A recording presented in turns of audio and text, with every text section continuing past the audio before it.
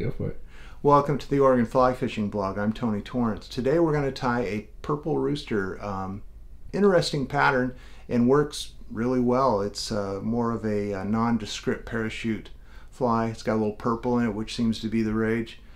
Enjoy this fly pattern, and I hope it brings you a lot of rises. So now we're going to tie a Purple Rooster variant, and the only variation is instead of using McFlylon for the or a poly yarn for the post, I'm going to use some of the new Parapost from Hairline. So the Purple Rooster tail is pheasant tail fibers, and about as long as the body.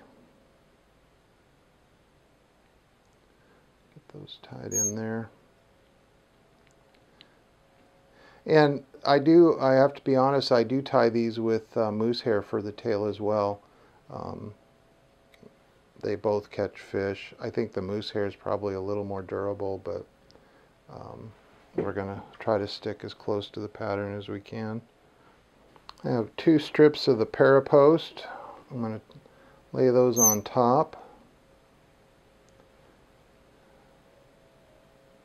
Get them right where I want them. Snug them down in place, put a couple more good strong wraps, and then wrap in the front, wrap in the back, and start working your way up your posts to secure it. I make a wrap and then I kind of pull and tug to get that thread to seat in there and bind those materials together. And sometimes the thread will slip off. You can wax your thread for a little better grip.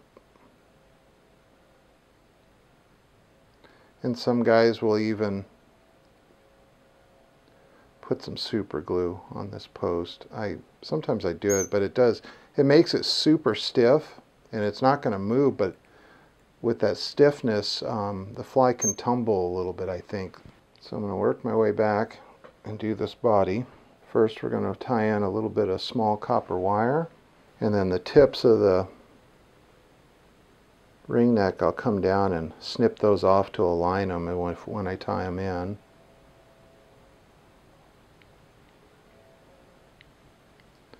And just come back to the base of your tail.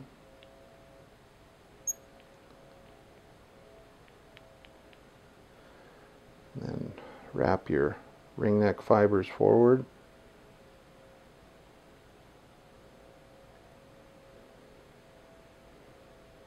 While trying to keep everything else out of the way.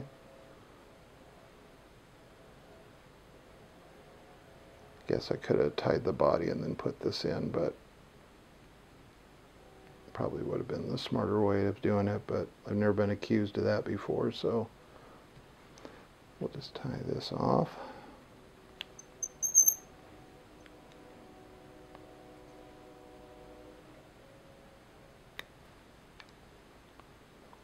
Clean it up a little bit, some more wraps, and I'm going to counter wrap the copper over this just to keep this material from getting torn up by the trout's teeth.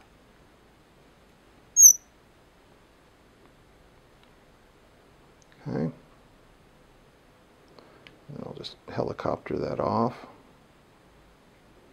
Got a few fibers here that are getting in the way, so let me just clean up here for a second.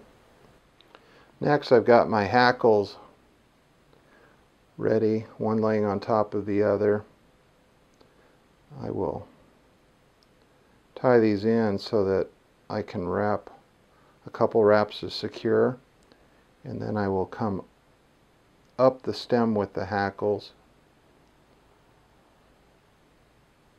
or up the post with the hackles and their stems, and I will secure them right along the post.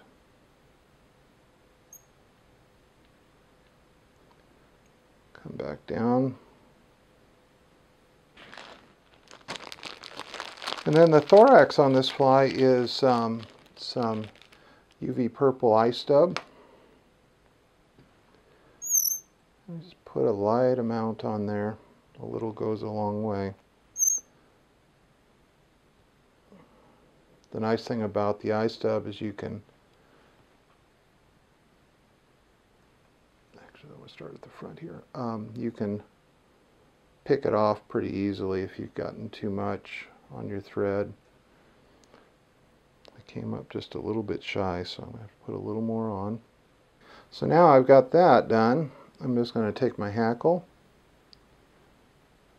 and just start working my way down.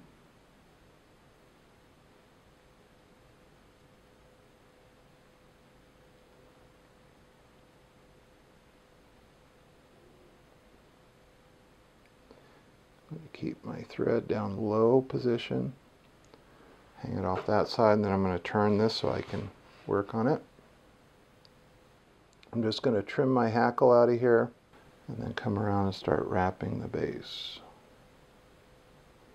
I'll put 3 or 4 wraps, and then I'll put 2 or 3 whip finishes on top of that, and that'll be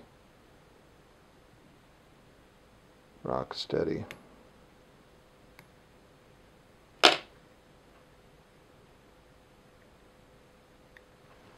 I'm going to turn this back. So I'll stroke those fibers up, figure out the length I want, trim those. There's a Purple Rooster variant, a great fly for any time of the year here on the Mackenzie Willamette, and this is a size 12. Thanks for watching.